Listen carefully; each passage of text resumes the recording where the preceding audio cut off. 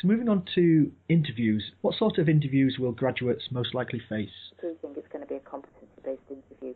So I'm going to talk about competencies now, but in all these other exercises, we're not just making judgments on this is the process, this is the content. It's all related to competencies. So it's not going to be what do you think of this or what's your view of that one. What we're looking for is examples about how you've done things in the past. So can you give me an example about when you've demonstrated drive? Can you give me an example about when you've had to be flexible because you've had limited resources? So think about these examples in advance.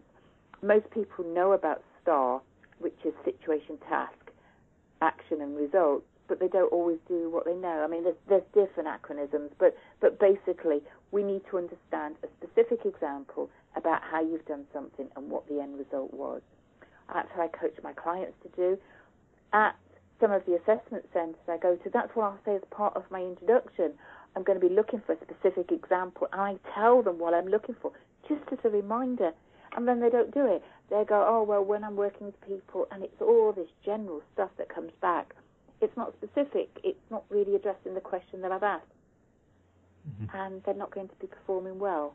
You should find out what the competencies are you're going to look for. And if it's a particular organisation and one of the competencies is commercial awareness, then you need to think about how you can demonstrate that. You can't just say, well, I'm just out of uni, I've never had to. Well, think about the part-time work that you've had. Think about some of the assignments you've done. Think about some internships or voluntary work. You need to be able to provide an answer and an example. You can't just say, no, I haven't got that, because it's not really coming across as very, you're not coming across as very well if that's how you respond. And believe me, people say that frequently. Sorry, I don't really have an example about that one. Well, duh. That's you a quarter down on the interview now. And as you said, the companies aren't shy about promoting what their values or competencies are. They're normally front and centre in the middle of the application page online. Yes, because generally when you're applying online, you're having to give examples as part of the application process, so you should know what they are. And you can use the same examples. Sometimes people say to me, I've already used this one on my application form, can I use it again? Well, of course you can. You know, I haven't got your application. I'm not comparing what you've written on your application.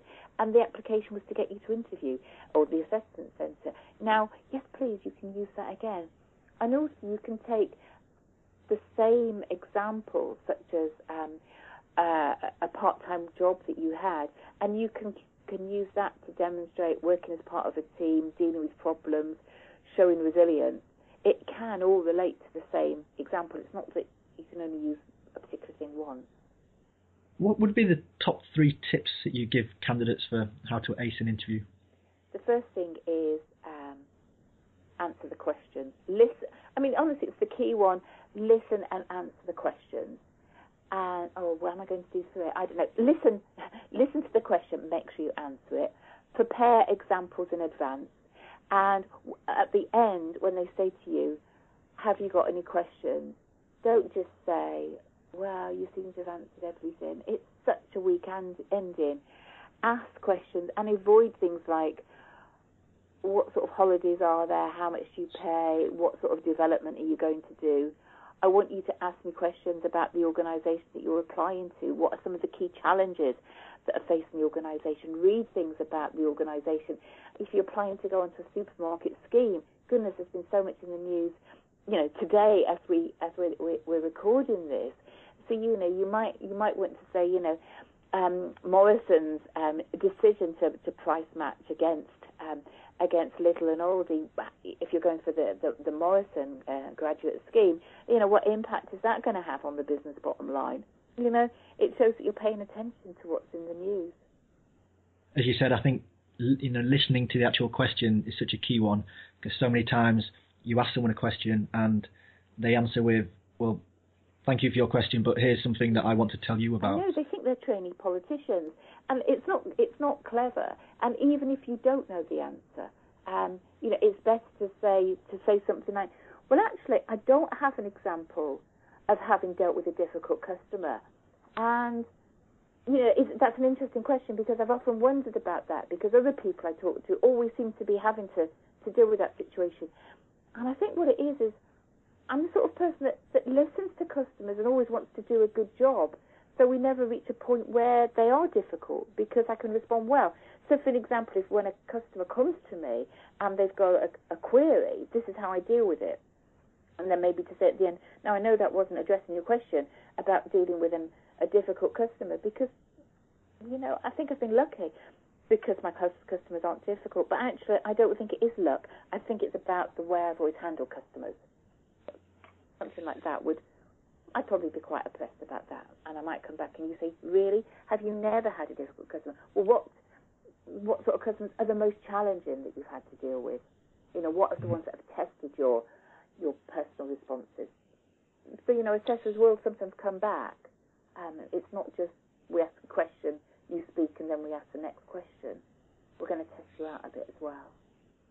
Thinking back to when I went through the process, I know for a fact that I answered, when I was asked if I had any questions at the end, I know I said, actually, yeah, I think you've answered them all. Yeah. So I've fallen foul of some of your what not to do already. I think what I think is really good, James, is to actually write some questions down in advance.